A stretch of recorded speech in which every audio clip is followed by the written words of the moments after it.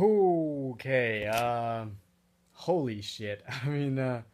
This movie blew me away, and at the same time, it shocked the hell out of me. So, for those of you who don't know what Green Room is about, it's about this punk rock band, and one day they perform at a neo Nazi bar type of place, and one of the band members happens to witness something that he wasn't supposed to see, and now they are kept as a hostage, and shit goes down, meaning blood gets spilled, heads explode, people die in the most horrible ways possible, and this movie is great.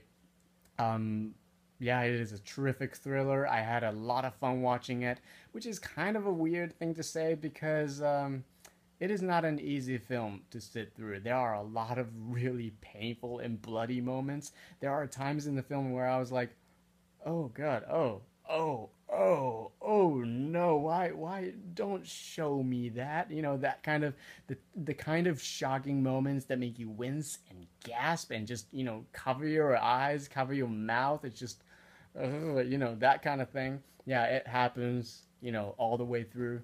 Well, maybe not all the way through, but about 2/3 of the film, and this is a very well done movie. It is intelligent, it is gripping, it is white knuckling, and it is full of twists and turns. You don't know where it's going, which is a really great thing. There is very little exposition, and wow, a lot of really good stuff in the movie. And Jeremy Saulnier, who directed and wrote this film, he did a phenomenal job with it. Remember his name, Jeremy Saulnier. He's going to be huge in, like, I don't know, 5 years from now. I think he's going places. He's gonna be a phenomenal director. I think the Hollywood is keeping an eye on him. So yeah, Jeremy Saulnier, phenomenal job. And it is also a well acted film. Anton Yelchin, he was great. Imogen Poots, he was also not he, she was also really good too. And but Patrick Stewart, he is menacing as hell. His character is pure evil. He is not a likable guy at all. And yeah, he was terrifying. And oh my god, there's so much great stuff in the movie. I have some issues with the film. It's not a perfect movie. I know it's such a cliche thing to say, but it's not a perfect movie. And I've heard some people complaining about how stupid the main characters are, and that didn't really bother me, to be honest.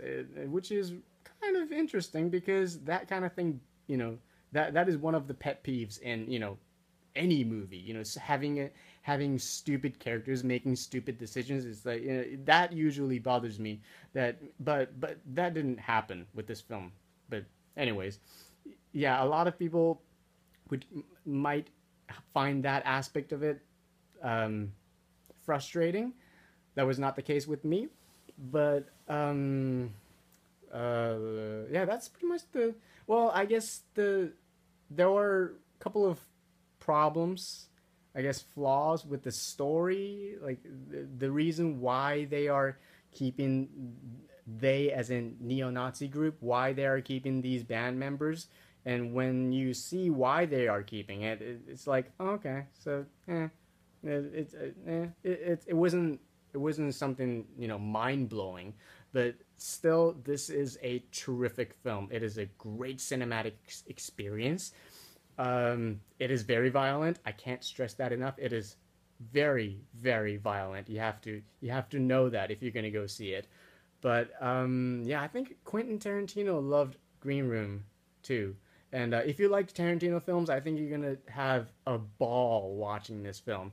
So Green Room, check it out. It is really good fun, very thrilling, suspenseful, frightening, and just an just an adrenaline rush all the way through. Crazy, thrilling, just yeah, really good movie, really entertaining movie.